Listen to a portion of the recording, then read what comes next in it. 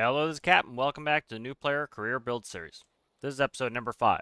In this episode, we're going to talk about some more complex navigation. Yesterday, I released a tutorial on my bearing panel. This is a system that uses GPS coordinates and allows you to navigate directly to a GPS coordinate that you select on the map. This panel also shows the bearing to the heading, the distance to the waypoint in different units, and the estimated time of arrival. For a tutorial on that, you can go ahead and watch the video linked in the description. In this episode, we're going to integrate that system into our boat so that we can easily navigate in any weather condition. This is something that a lot of new players struggle with. The ability to navigate is very important for success in the game, so let's get started. Alright, so let's get started on modifying our boat to be able to operate with this new system. So we want to go to Selection Grid and we'll grab the content. So if you downloaded that bearing panel from the workshop, you'll see it here. And so we're going to go ahead and we're going to integrate it in with our boat. All right, so we're going to make sure that the physics sensor, the blue arrow, is pointing forwards. We're going to go ahead and paste that. All right, good. Next thing we want to do is we're going to take the keypad and we're going to cut that. And we're going to put it somewhere. Right now, we're not worried about making this beautiful. All we want to do is make this functional. So we're going to stick the keypad just somewhere there on the floor. All right, next thing we want to do here is we want to put our panel up. So our panel is going to show us the heading we need to turn to and the heading we need to go to in order to get to the waypoint. It's going to show us the distance in the selected units we want, so we can change that to whatever units we want to use, and then the estimated time of arrival, how long it's going to take us to get there, and we can do that in seconds, minutes, or hours. So let's go ahead and we'll configure the panel. So if we do the select tool and we click on the microcontroller, you'll see we have these property drop-down boxes. So this allows us to change. So we're going to change to nautical miles. Nautical miles is the unit we want to use on the boat. And then we want to do this in minutes. I find that to be the best. Seconds isn't really all that helpful. We can get some big numbers if we're far away. Minutes tends to be a better unit, I find. And hours, we're going to be in decimal place the whole time. So minutes are a pretty good way to tell how long it's going to take to get there. Now, the issue is this. We currently have a regular compass. Now, let's make sure we merge this to the deck. So currently we have this regular compass. This really isn't giving us all that great of information. We could grab one of these compass blocks. All right, this compass sensor. And if we aim that, it will read us a number. It will read us turns. We can then convert that into degrees. The better way to do this is this, and we're going to actually configure our panel. So if we go ahead and we take the logic and we go to composite and we hover over this physics sensor, if we look at channel 17, it says compass heading. So what we can do is we can actually use this as our compass heading. All right, so what we want to do here is we want to edit our microcontroller. And we're going to go ahead and go in there. We're going to go to Logic. And now we want to find where our physics sensor is right here. We'll just copy one of the, actually we'll do it fresh so you guys can see it. Composite read number, and I'll grab that. We'll then drag the composite signal there. Now remember, it was channel 17. We can find that by just hovering over the physics sensor. So now channel 17 is going to read out to our compass. All right. And so let's see, we'll put it down here. All right, so this is going to read out to our compass. Now let's see what the raw data is. So if we go ahead and we grab this 17, we don't have a node for it. The panel only goes up to 3. So what we'll do is go expand that. That will give us a 4th channel to work with on our panel. And we're going to go ahead to the read value. We'll update this. And then this should read out on channel 4, the panel. So if you have never worked with these panels before, you can change the different types of things you have in each slot. There's 4 slots, 1, 2, 3, and 4. And so right there you can do that. You can set the values and you can set the channel number. That's important. So channel 1 is bearing 2, which is our heading. 2 is our distance. 3 is our estimated time of arrival. And then 4 here is blank because I put in none. So what we want to do here is we're just going to do a dial for now. And this is going to be compass. All right, and we'll leave the numbers as this for now. We'll change it later. We want to do channel number 4. So that's going to be 1, 2, 3, 4. And if we go back there into our panel, you'll notice that we made this channel 4. So that's plugging into channel 4 there. And that's going to read right out into that gauge. So let's update that and spawn it. And what we want to do here is we want to look at the number that it gives us. All right. Now, as you see, it's negative 0.12. That really doesn't do anything for us. What we want to do is we want to convert this number, which is turns, into a compass heading. So the compass is 0 to 360 degrees. 360 is all the way north. 090 is east. 180 is south. 270 is west. And then you have all the degrees in between are your little variations. So this is going to tell us what heading we have to turn to in degrees to be able to get there. So we need this to also read out there. So what we need to do is go back in and we need to convert it from its native state into a usable state that will read out the compass for us. All right, so we're going to go ahead and we're going to select our panel again. We'll edit that microcontroller and we'll go on in here. Now we're going to go down here and we're going to make a formula. So what we can do here is we can take a function and we'll plug this in there. Now what this is going to do is convert it from what the game is using into a compass. And that's what we want to do here. So we're going to go in here and we want to start with a parentheses followed by a parentheses.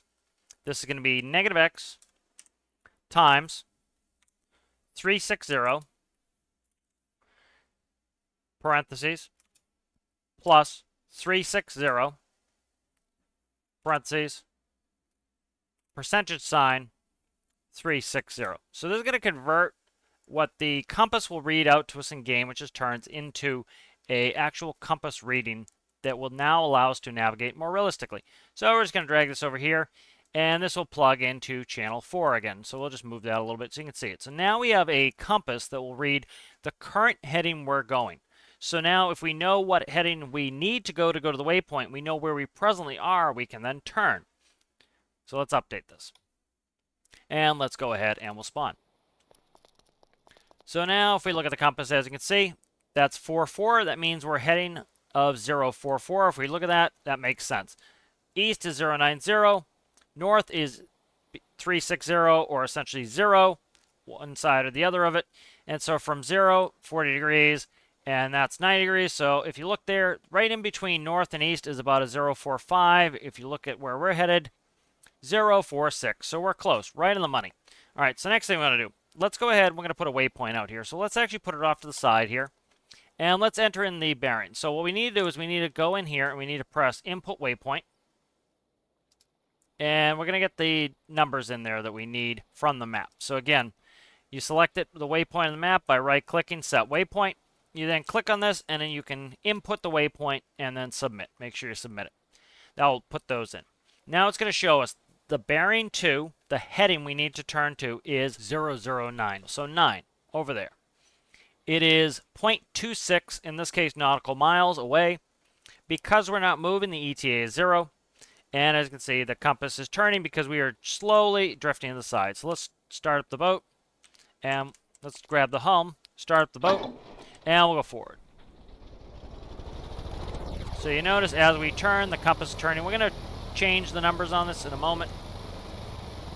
But as we turn, you'll see that we're heading to 050 is now where it wants to go. So we're going to turn to 050. And you'll notice if we turn where it wants us to go, we're going to head right to the waypoint. So as you can see, we don't need to be perfectly precise, but as you can see, heading 004 rather, and we are heading about 004, and we're going right to it. So 4, 4, and we're heading right to it. Let's move it to the side. So we'll set a waypoint over there. All right, so we can use the bearing system again. We look, we need to put it in the keypad every time we change it, so we need to input the new number, submit. You'll look and it tells us, okay, the bearing to the heading is 85, so we need to turn to the right to 85. And there we go. So we're heading right to that waypoint again. It's 0.17 nautical miles, and we're going to be there in 0.3 minutes. So each point is 6 seconds. So if it's 0.3, that's 18 seconds. 0.2 is going to be 12 seconds. 0.1 is going to be 6 seconds. So now, as you can see, we're 12 seconds away. And we're coming up on 6 seconds away. There is 6 seconds away. And here's 3 seconds away. And bingo, there we are. All right, now you notice the bearing is behind us. That gives us the reciprocal, so we know it's behind us. Now, if you see your ETA is negative, you know that you're going away from it. As this gets more and more negative, we know we're going away from it. So what we want to do is we want to turn around. And you'll notice the bearing 2 is changing as well, because now we're heading towards it. It's going to be a 270. And we're about 270. So this is a nice, simple way to navigate.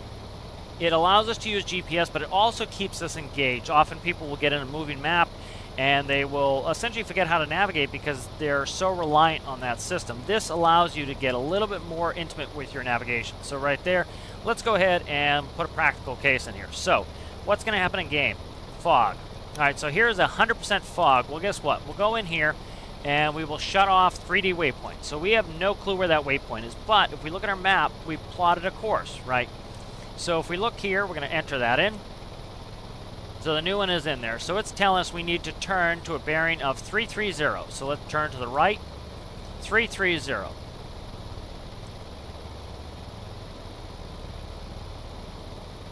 So right there, 330.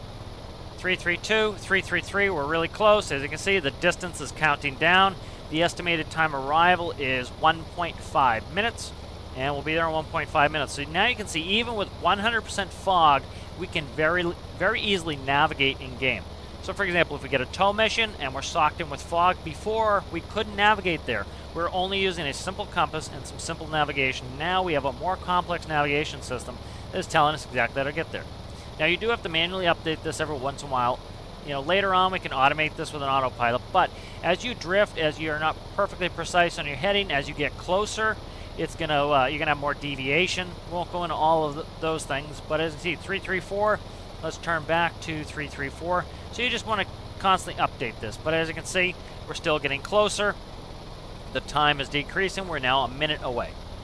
So once that gets within seconds, what I'm going to do is, within a second, what I'm going to do is I'm going to turn the 3D waypoint on and see if we actually hit the waypoint we're going for. So 334, 336, we're close. As you can see, the distance is still counting down, and the time is there. So it would be, you know, we're just at 0.8, so it would be 8 times 6, that's 48 seconds away. So let's check it again, 333, 335, we're still good. Counting down there. So we're 0.2 nautical miles. ETA is coming up on 0.5, which is 30 seconds, so it would be 5 times 6. Each point, again, is 6, so that would be 30 seconds away. 332, 334, so let's turn just a hair. There we go. As you get closer, you're going to want to be a little bit more accurate, but this is going to take you precisely to where you want to go on the map. Even in this fog, with this very simple navigation system, we can do this. So we're 0.1 away. That is 6 seconds away. I'm sorry, that's 0.1 nautical miles. We are 0.2, which is going to be 12 seconds away. So compass 332, 331, bingo, is still headed right on the money. 0.04 nautical miles, 0.08. There is 3 seconds till we arrive. 2, 1, stop. All right, so we're right there.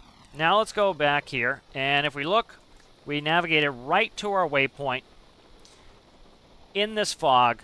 Can't see anything, but as you can see, we were able to navigate in the fog because of this simple navigation system. So as you can see, this is really helpful. This is going to help us in game where even when the weather is poor, something as simple as this is going to allow us to navigate. So I hope you guys found that helpful, and this is going to allow you to navigate even in the worst conditions. Thanks for watching. Bye.